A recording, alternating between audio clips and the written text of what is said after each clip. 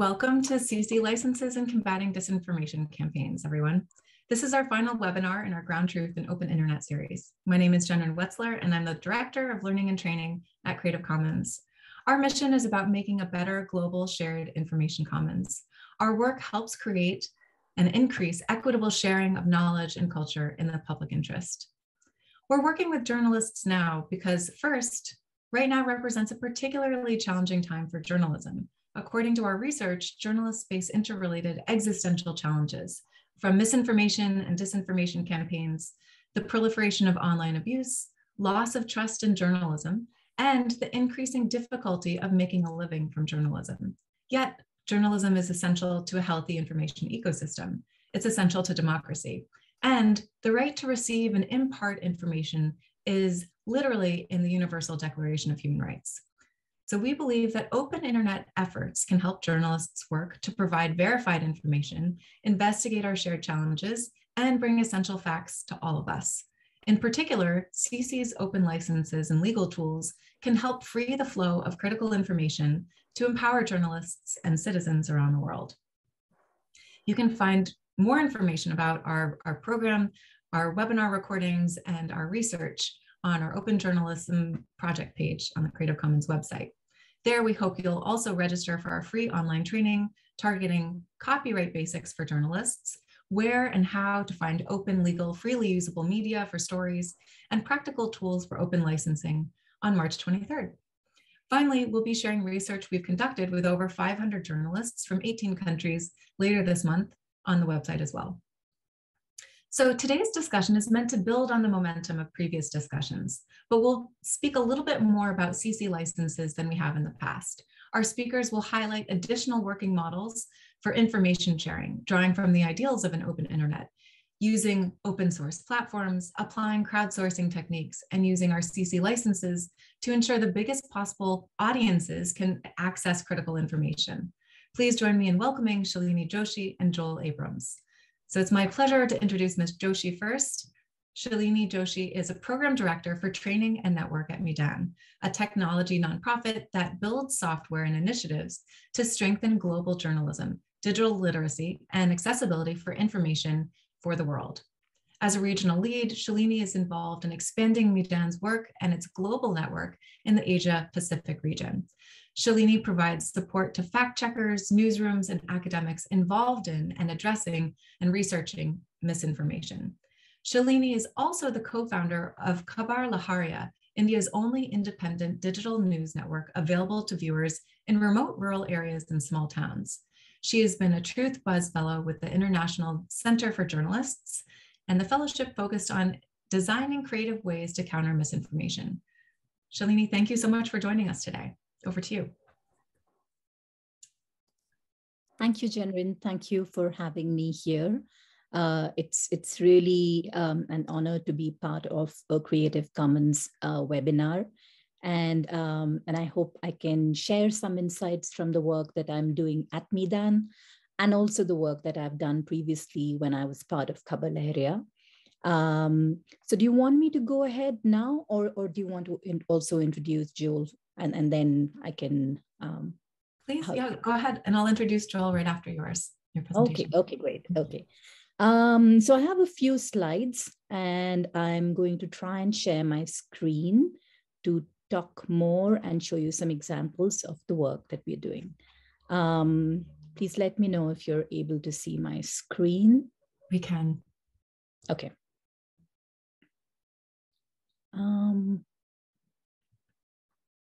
Okay, great. So I work with Meedan, and Meedan is a global technology nonprofit, as Jenrin introduced. The organization was founded in 2006, and we have a vision of a more equitable internet. We work with partners in emerging economies. So we work in the Asia-Pacific region where I'm based. We work in Latin America, in North Africa and Western Asia, in East Africa, and also in Sub-Saharan Africa. We have a distributed team with team members present in all these regions. and also in other regions in the global north. Check, which is our software, is an open source software which supports a lot of different programs across the regions that I just talked about. We support projects on journalism, on verification and fact-checking. A lot of election monitoring programs are being supported by Check.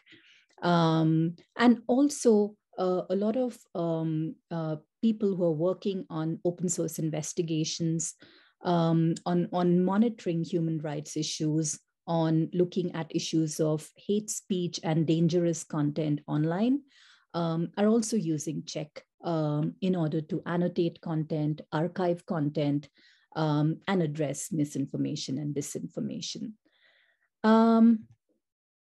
This is the work that Meedan has done from the time we started until now. And the range of issues that Meedan has worked on includes election monitoring programs such as Verificado in Mexico, Election Land in the United States, to more recently Facts First PH, which is a fact-checking collaborative initiative in the Philippines.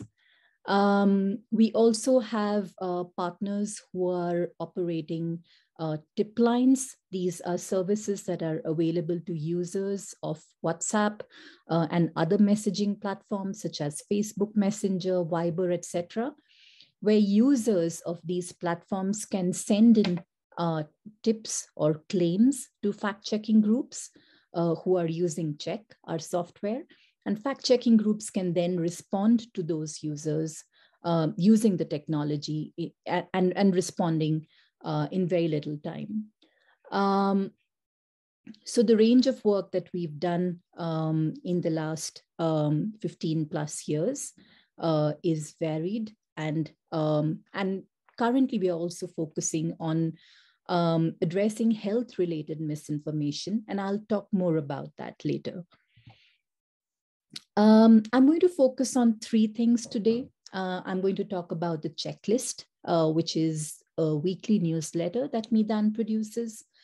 I'm also going to talk about Health Desk, which is a resource that is available to journalists and fact checkers who are addressing health-related issues, especially health misinformation. And I'll talk briefly about Lahariya, the newsroom that I co-founded in 2002 in India. So starting with the checklist. The checklist is a weekly newsletter. It focuses on regions that are usually overlooked. So emerging economies and regions that I talked about earlier, which include Asia Pacific, Latin America, North Africa, Western Asia, East Africa, and Sub-Saharan Africa. The way in which the checklist is produced is that we have team members in these regions who contribute to the checklist by sharing regional highlights from each of their regions every week. The newsletter focuses on significant developments that impact the quality of online information. So developments related to the spread of misinformation and disinformation, and looking at how communities are impacted by this. There is a focus on vulnerable communities, communities that are targeted very often by people who spread falsehood. And so we try and cover issues related to the role of technology platforms in either addressing misinformation or in ways that they might be overlooking the spread of misinformation on platforms. If there are significant changes in laws and policies of countries related to misinformation and disinformation, we try and capture those events and issues as well. Research reports that are significant and relevant to checklist audience. We try and include insights from those research reports. And the checklist is also a platform where we can showcase innovative efforts. So efforts being made by newsrooms, independent fact-checking groups, civil society groups to combat disinformation. Those are also showcased very often in issues of the checklist. The checklist, in a way, is also helping us in building community.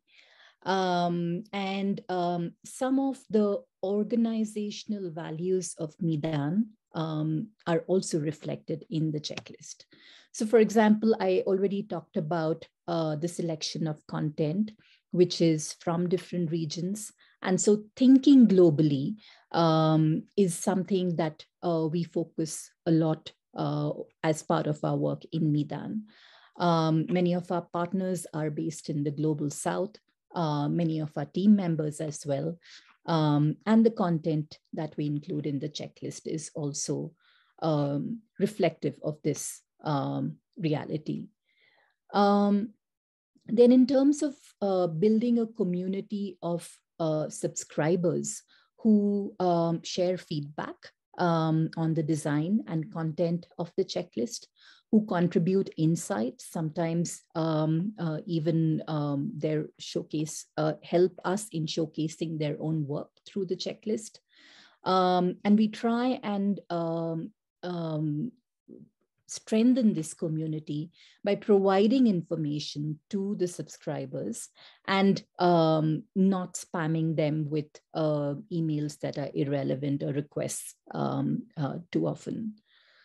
We also work in collaboration, so either with our partners or sometimes with subscribers. There are special issues of the checklist around significant events. So for example, next week around International Women's Day, there's going to be a special issue where again, we are working in collaboration with some of our partners who are focusing on women's issues. And we have interviews and quotes and contributions from these partners. In the past, we have worked on special issues around elections in different regions.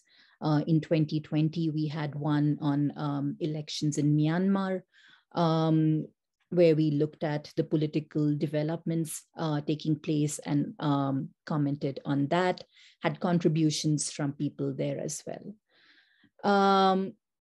Open source investigations are again something that we include in the checklist, and groups and communities that are focusing on OSINT, we try and include their work in the newsletter.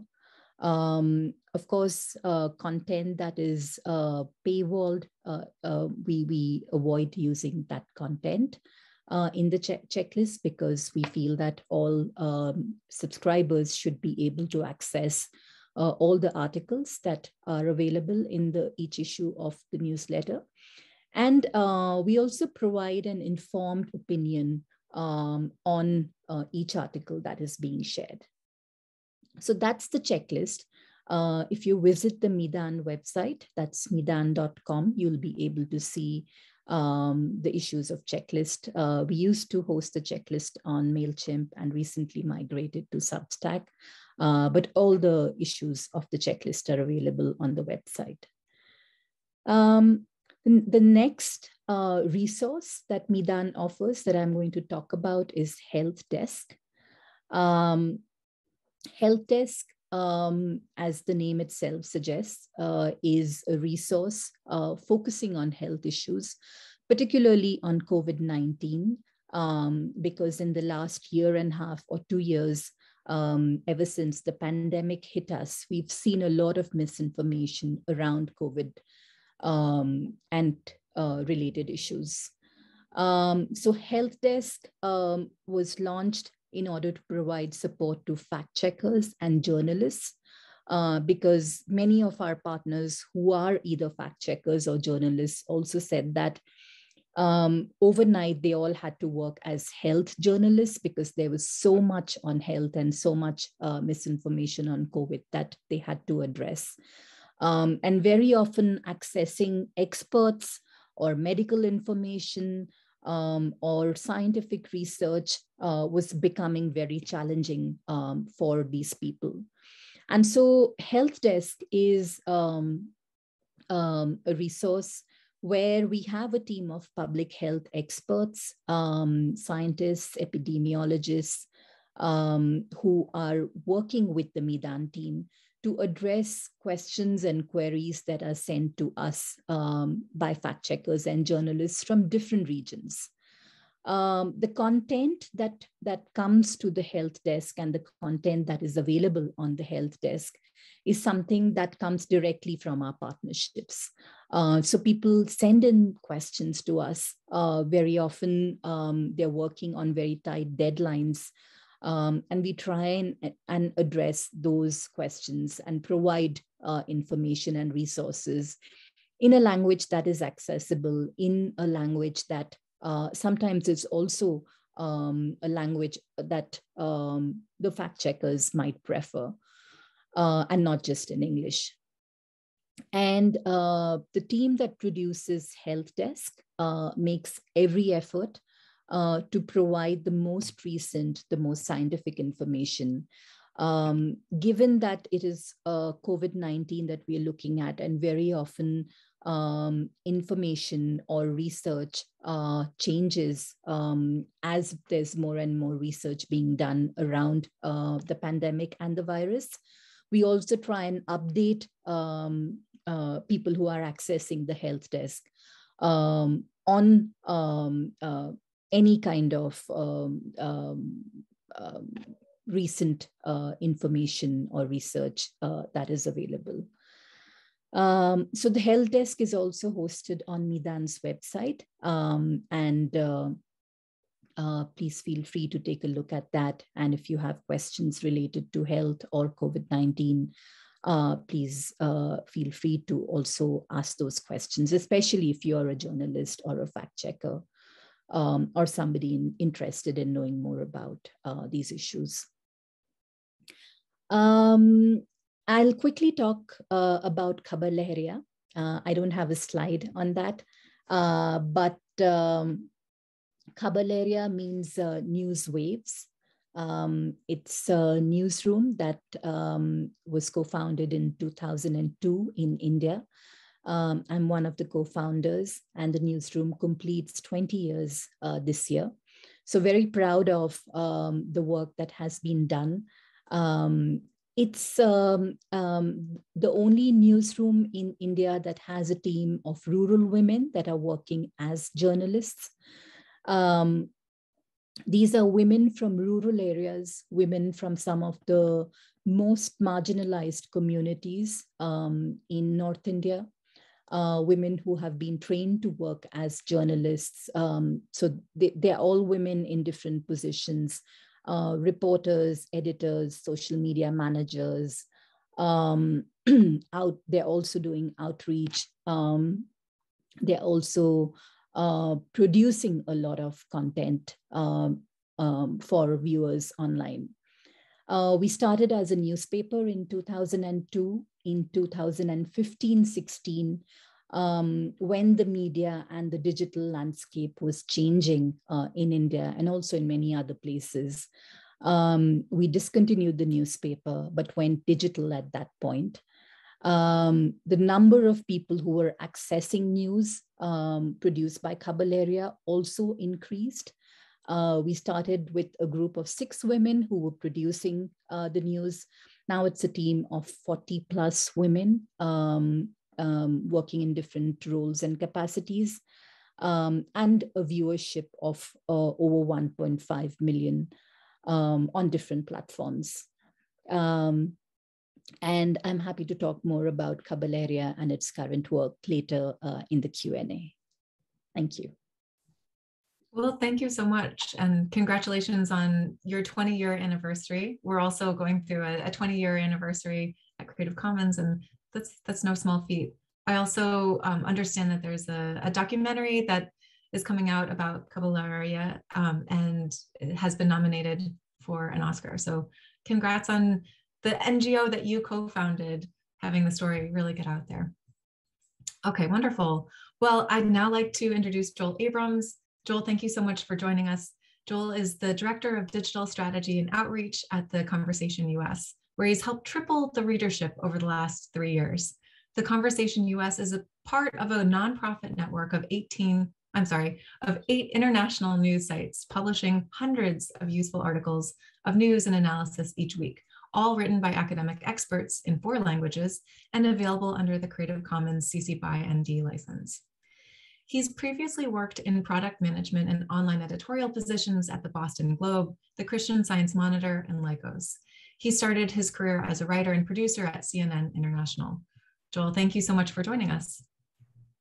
Well, I'm very glad to be part of this, and at The Conversation, we really do view Creative Commons licensing as a critical part of our work, so glad to do it. So to start off with, in case anyone's familiar, what are we? We're a nonprofit independent news organization dedicated to unlocking the knowledge of experts for the public good. And when Shalini talked a few minutes ago about how journalists around the world suddenly had to become health experts, well, there are already many people who've been out there who've been studying for these subjects for years, decades, but they are often not communicating with the public. So there's a lot of very important knowledge locked up in their heads, and sometimes journalists have the time and expertise to be able to successfully get that knowledge from the experts, but often they don't. So we're really working on the supply side of quality information with this collaboration between journalists and academics to make good quality journalism available for all under a CC BY ND license. The map shows where all our editors are. Why we do it? So there are a bunch of problems that we're trying to address. One is, of course, the pandemic and elections in various countries have shown that there is a real need for people getting good information, for good information to get out there to counter misinformation and disinformation. And all too often, the media amplifies the loudest, often people with agendas who are not the ones who know things. On the other hand, there are these experts who have the knowledge and it's locked up in their heads, locked up in academic journals. And if anyone has tried to read the average academic journal, that's not really making it available to the public. Mentioned journalists rarely have time to become expert in fields, and frankly, clickbait, things that they heard, write an article about a tweet that's cheaper and gets as much audience or even more than a bit of quality information. So if a news organization that's already struggling to stay afloat has a choice between having a reporter spend hours and hours understanding a difficult but important issue or, not, sadly, we know how that is going. So we try in our small way to address these problems with what we do. So Conversation as Jenrin mentioned, we're around the world. We publish in 4 different languages, including Bahasa. But through Creative Commons and just getting our content out there, we published in at least 97 countries, 37 languages. I mean, we're trying our best to get this information available to people around the world. So we have published a huge amount of stuff during this pandemic on health issues. Some screenshots of an article that was published in various places from Conversation Africa, Conversation Canada also did it. But the distinctive thing about what we do is that every article is written by an academic expert, someone who is qualified to talk about it, not because they have a loud voice, not because they have a platform, but we're trying to give a platform to the people who know things. We've had people who've been studying issues for decades, and as well because we're talking to people who know things. Like we had articles on coronavirus like 5 years ago explaining what it was, and we've had articles years ago talking about like the dangers of zoonotic infections, although I think we try to avoid that word because we try to use words that people know. So how do we go about doing it? We go through a very extensive process to do it. But first, an editor will say, okay, the public needs we need to do some more articles explaining, fighting misinformation on vaccines or explaining how electoral fraud does and doesn't happen in the US or many other topics, explaining the context of the war in Ukraine and NATO. And today we have an article helping Americans understand Belarus, because that's suddenly in the news, and many Americans have not been familiar with Belarus. Anyway, so then the editors find an expert, make sure that he knows about it, and commission them to write the article. The author writes a draft, the editor edits it, the author revises, the editor edits and fact checks, the author revises it, and can go back and forth many times between the editor. Then we have a second editor look it over, make sure that it's accessible to public, that's not missing anything, and there are more revisions. And then for publication, there's one last review by one of our senior people, just to make sure that, okay, is there anything that got left out or that needs to be there or that maybe doesn't need to be there? Copy editor, go over it. And then finally, the last thing is that the author approves the final version, because we want to be sure that what we're publishing really reflects their knowledge and their expertise. That an editor hasn't introduced misunderstanding or political agenda, just that this is what the author has to bring to the public. We publish it on conversation.com, and then it's republished under a Creative Commons license by anyone who wants to around the world, from big media outlets like CNN and Washington Post and BBC to what we think is even more impactful is small outlets around the world, small town newspapers, new online startups. Hundreds of people have republished us, and I'll add the asterisk here that I'm most familiar with how we do things in the Conversation US. The other editions, we all operate pretty much autonomously, although we share interesting articles, but other processes are a little different.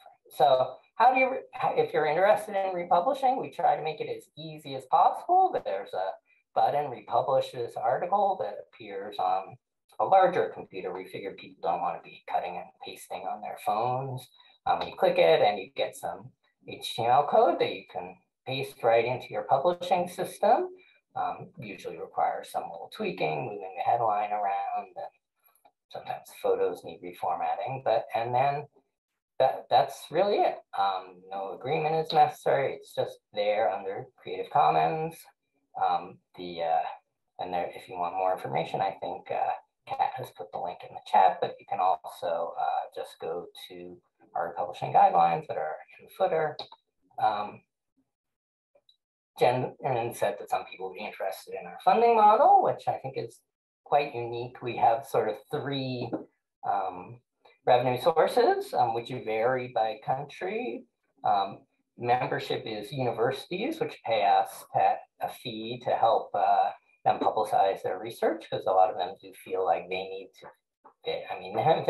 They're paying for this knowledge to get into their professors' heads, and they're hiring good people and doing new research, and they want to help the public understand that and value the role of higher education. We also are funded by various foundations and individual donations, and it varies by region of the world. Like Indonesia is almost where the university sector is not as prosperous, is funded mainly by foundations. The UK and Spain are funded mainly by universities. The US has about a split of 45% universities, 45% foundations, and a growing amount, now up to 10% from donations. In Australia, almost 30% of their revenue is now from individual donations. And we're glad to see that there clearly is a growing audience for for this quality information, and glad to see it's about 40 to 50%, varies by month, of our traffic is through republication. So with the Creative Commons publication, we're doubling our reach. And that proportion has gone down recently. Google has been sending us a lot more traffic, which we hope is Google trying to value better information. Hard to say, of course, it's Google. But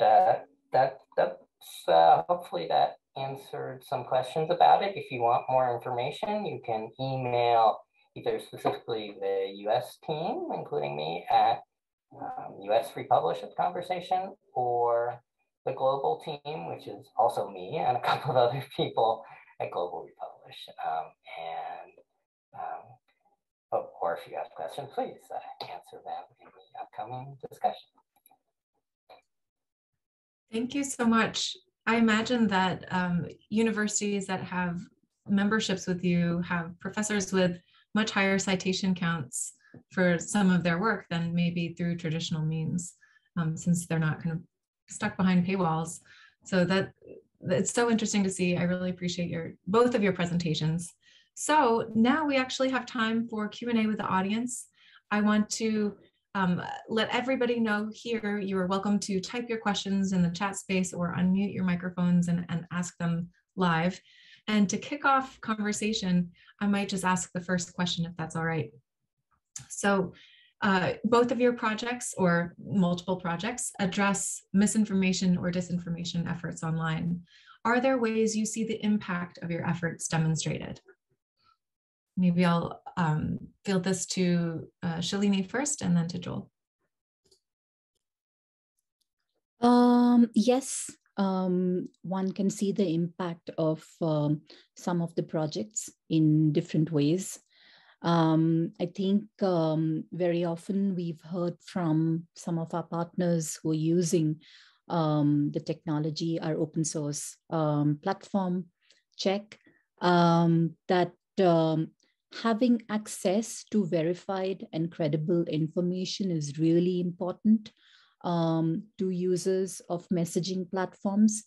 And sometimes when they are able to share a fact check, they receive responses immediately from users, thanking them for providing that information. One of our partners even said that one WhatsApp user wrote back immediately to them to say that I was in the middle of an argument and I needed credible and verified information immediately. And thank you for sending me that. So there's that level of impact. But I think misinformation is such a huge problem, and very often around large events like the pandemic, like elections, we've seen journalists and fact checkers being hit by a storm of misinformation. And being able to address some of that, and in that context also being able to provide verified information, I think creates a huge kind of impact, and in a very positive way for people who are accessing that information, because there's this dearth of verified information in such contexts. So yeah. Thank you so much. Just to jump in for 1 second, one of the things that came up in our research was how the spread of misinformation on WhatsApp in particular is really hard to address because they're closed channels. And it sounds like your work can address that. It sounds like it's made a kind of inroads to what are traditionally kind of closed channels. So that's pretty impressive. Thank you. And over to you, Joel. Yeah, I mean, it's definitely, I mean, I do sometimes get a little pessimistic about the impact we're having, but we're being read in a lot of places. And we know that in addition to the readership that we can measure online, we also see the articles republished in newspapers, and we see 60% of our authors say they're contacted by other media organizations. So I think, I think when all there is out there is misinformation, the misinformation is clearly going to triumph. So if we get more good quality information out there, there's at least the truth has a fighting chance. And so we see it getting out there. And one of the sort of other impacts that we see is that the people who write for us get interviewed by other media organizations. So they learn that engaging with the public and offering their knowledge can be rewarding and can have an impact, and so they do more of it. And the editors have helped them develop a language so that they can understand more about, okay, what about their work is important and interesting to the public. I love that. So in my mind, the conversation unlocks the expertise often, locked behind the ivory tower. So you're both finding inroads into news sharing that I think are new. And I'm so glad that you both could join us today. All right, we have a question from the audience. This is a cautionary question, not a negative remark. In the lifestyle of a story process, isn't there the danger of too many layers of control that might unintentionally interfere with the independence of journalism, and also might have the potential of this lengthy process being gamed to cause to maintain an overall storyline by the editorial process? So are there challenges to the lengthy editorial process? Yes, there are. But I think there is a difference between a process with a traditional reporter and their editor, and the people we are dealing with who they're non-reporters. They're professors and researchers. So they know what they want to say, and but they don't really know how to say it in the way. So they do require more editorial attention to help them understand. The public just isn't going to understand this, and can you provide a link to another article that will help the public understand this point that you're making here? Yes, it does promote some more us having a larger role in it. But if anyone has tried to read an academic journal, many of them are just impenetrable. And that is how, especially in the US, that is the road to success in academia, is often use as much jargon and make it sound as complicated as possible instead of making it as clear as possible. So we need to build up new muscles in these people. And that isn't all of them. Some people have some people come to us and they write something that's clear, understandable, and brief, and that requires very little editorial intervention. But others require not. We actually have built into our CMS, there's a readability gauge, which is set at an 11th grade level, and it runs on a 0 to 100 scale. And articles come in that get a 12 on this 100-point readability scale, and editors do their best to get it up to 80 or 90, and usually succeed, not always. But it really is, it's a sort of structural challenge that we're trying to overcome, of helping unlock this knowledge, which is there and it's great and it's really valuable to the public. But the conversation really strives to be that bridge between the expert knowledge and the public, and to provide the platform that the public can understand what is there and why it's important, and help them understand the news that they're seeing elsewhere. It's so inspiring. Yeah, I really like that there can be, not that it's easy, but there are structural challenges within academia and within journalism, and you found a solution to one that kind of bridges both fields. So that's pretty impressive. All right, I will ask the next question. Both Meedan and the conversation deliberately apply CC licenses to information you provide. And I imagine some journalists might question sharing content more flexibly like this. How do you explain why you're sharing information this way to other journalists, especially those who are skeptical?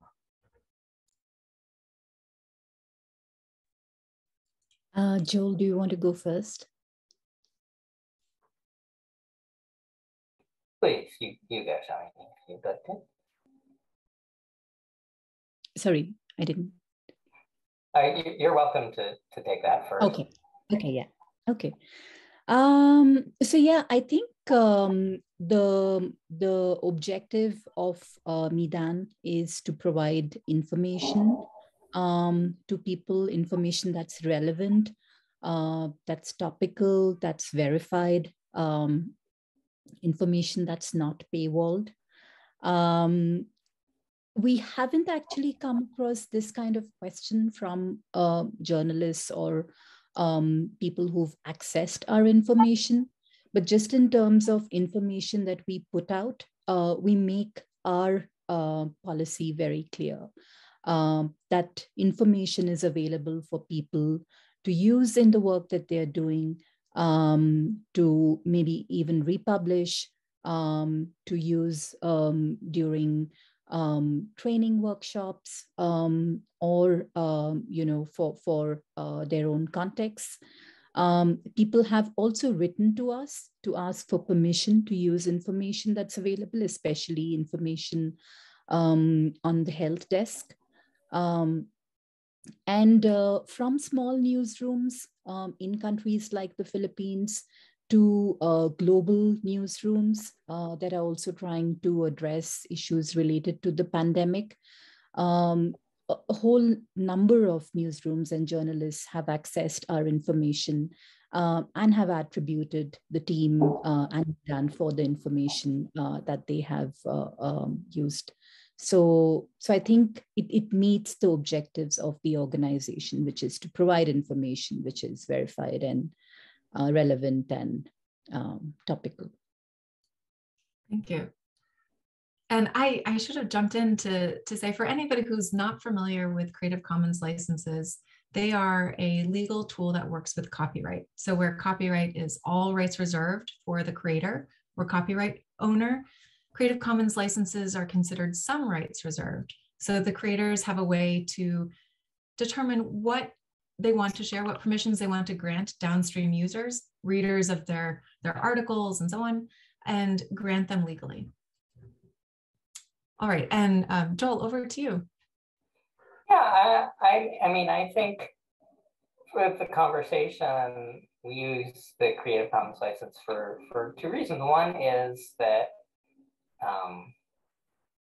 it enables a much greater reach for the information. And the other is that it's, unfortunately, quality is expensive and people are unwilling to pay for it. And globally, there's a huge search for models of journalism that work, that can pay for themselves. And sadly, there are few places that can support doing in-depth expert journalism. So that's why we've turned to philanthropy to support this as an NGO.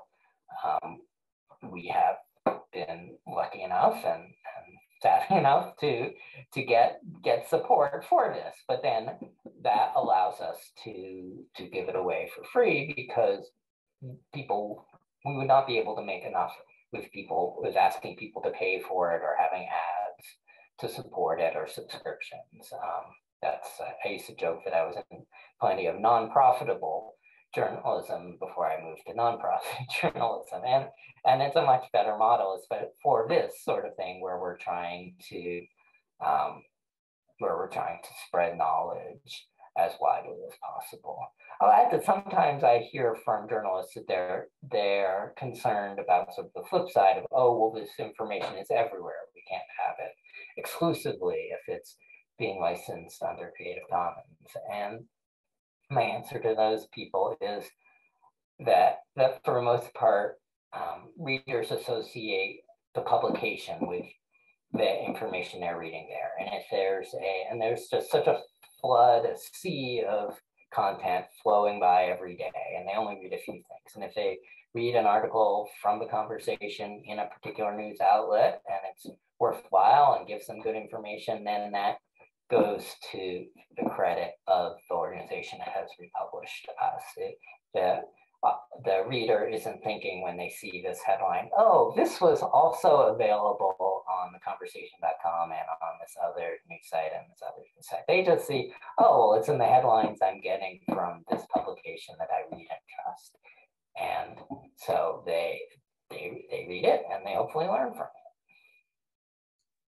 it. And I mean, the authors still get credit, even if it's repurposed and republished. So right, because we use the attribution, no derivatives flavor of Creative Commons, which also, it helps, one of the things that our academic authors are concerned about is that their words might be taken out of context or changed, that some journalist somewhere is going to change things, but that no derivatives license protects them, that changes can't be made without their approval. So that's an important right that is reserved. Thank you for sharing that. We have a question from the audience. I'm realizing we probably have time for one more question after this one, if we're, depending on how long the responses take. So let's see. The question is, does the part related to some rights reserved in Creative Commons have a similar long years of rights as in the case of traditional rights that the copyright law confers by default? Is there any reform related to the length of time in CC?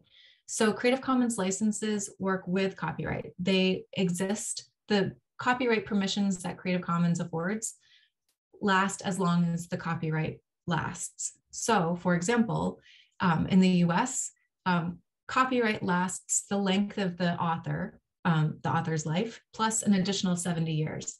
That is the length of time that the Creative Commons license that the author would apply to their work would last. So when copyright expires, so do the permissions or restrictions of Creative Commons licenses. It's a great question.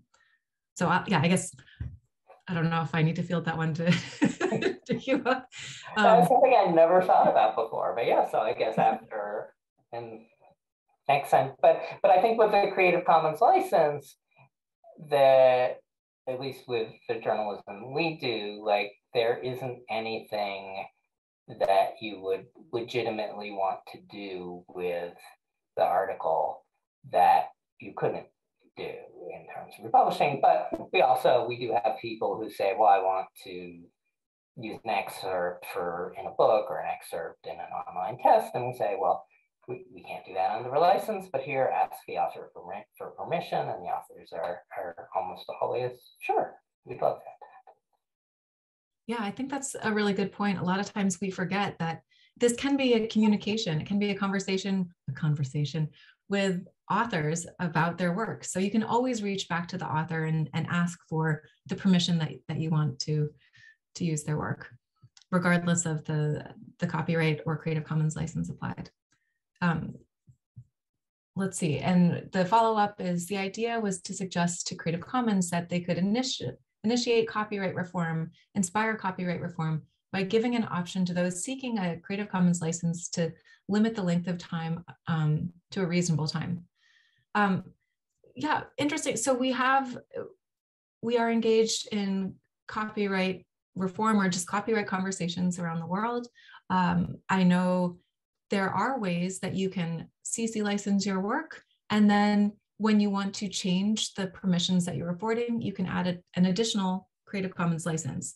We don't normally recommend that because it can get confusing to downstream users when you have one version of your publication under a particular Creative Commons license and then an updated license applied to the same work somewhere else. But that is possible, and that can allow creators the right to afford their work more freely than their initial license allowed. So there are the flexibilities I think we might be looking for in Creative Commons licenses. You can also use public domain tools to eliminate the copyright permissions attached to a given work. So when you dedicate your work to the public domain, it means you are offering it to that kind of vast pool of creativity and resources that exist outside of copyright law. Okay. I think we have time for one more question. So if it's all right with you all, I wanted to just kind of zoom out a little bit. I understand that Shalini, you're the Khabar Lahariya, and I'm mispronouncing it, I'm very sorry. That's been around for 20 years now. I know the conversation's been around since, I think you said 2006, Joel. So I'm curious what some of the main learning. 2011. Oh, whoops. Thanks. Okay. I'm curious what some of the main learnings and insights are that you've seen over time kind of emerge in both of your organizations, and also any learnings that you've had from Meedan as well. So yeah. Shalini, I might field this to you first and then to Joel. Yeah. That's a great question. I think that when we started Khabar Lahariya in 2002, the context in North India was one where there was media that was present in rural areas, but this was in the form of newspapers that were being produced in urban centers for rural audiences. The content of those newspapers was quite distant from the realities of rural audiences. So news was mostly from urban areas, focusing on rural areas only when there were large events, but not on a regular basis. The content was also in a language that was distant to audiences in rural areas. And finally, the content was almost always produced by male reporters who were living outside these rural areas. We started Khabar Lahariya in that context, and we decided to train local women, rural women, to produce a newspaper that would focus on local news, the everyday issues of local people, news that never made it to mainstream media or to bigger newspapers at that time, news that was also in the local language and was available to readers very easily. So that, I think, has been an important learning for us for all these years, that investing in local news, investing in training local women or rural women to work as journalists, women who understand the context, the issues in a very in-depth manner, who probably need some training in producing the news, but their perspective really matters, and that perspective is something that we've always valued in Khabar Lahariya. So there are three core values of Khabar Lahariya: that the newsroom is local, it's independent, and it's feminist.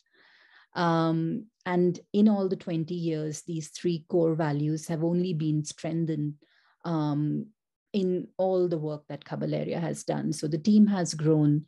Its presence as a local newsroom has become stronger. And also its feminist perspective is still very distinct from all the other news that's being produced in that area. So I think for me, an important learning is investing in local news, local women, adapting to the changing media and digital landscape. As I said earlier, Lahariya started as a newspaper, moved to being a digital news service in 2015-16, expanded its reach after becoming digital. So we adapted very quickly because the media landscape was changing so rapidly at that time. Also, I think in terms of sources of revenue, starting as a nonprofit, realizing that funding cannot always sustain a newspaper or a newsroom, looking for different sources of revenue, trying to identify what can be those sources, and trying to sustain the newsroom has been challenging.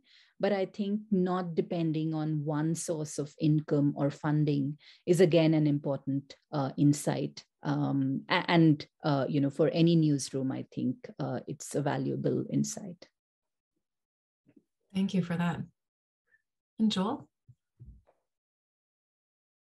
I mean, I think one of the lessons that I take away is that complex issues require complex answers, and there needs to be space in the media for journalism that addresses that, and there is all too little of it. But again, the Creative Commons license lets us get it out there to more people, and I think the growth of the conversation over the last decade has really shown that there's an audience for it.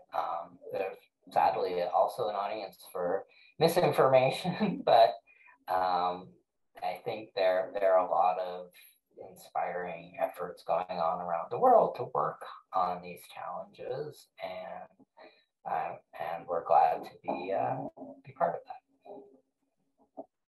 Thank you both so much. And it's great to hear the lessons that you've been learning along the way. I'm sure they resonate with a lot of us, not just in newsrooms, but also in other spaces as well. So thank you for sharing both of those. It's been an absolute honor to have the chance to speak with both of you and ask you questions. We are unfortunately now out of time. So I think we have to end this webinar here, but I hope the conversations can continue.